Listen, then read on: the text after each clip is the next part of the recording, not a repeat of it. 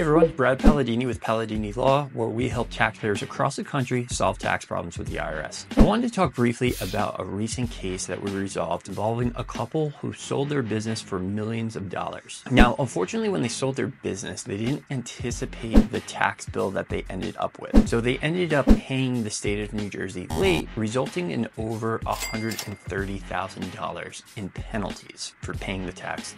New Jersey, similar to the IRS and similar to California and New York, all have a penalty abatement process. So if you are assessed penalties for filing your tax return late or paying your taxes late, you can ask the state or the IRS to waive those penalties. The requirement is that you need to establish reasonable cause. So for the state of New Jersey, the process involves basically completing a specific form that they require and providing a narrative. You'd also want to cite to some of the statutes which allow for a reasonable cause abatement. In this case, we were able to save the client all $130,000 in late penalties, which was a huge win for them. I mean, by that point, they didn't have much of the money left in terms of cash. They had converted the cash into investments and bought some properties with it. And so while their net worth was still substantially high, they were cash poor and just didn't have the money to pay the state of New Jersey $130,000. So if you've been hit with late filing or late payment penalties by either the IRS or a state taxing agency, you should really consider getting some help to do a penalty abatement.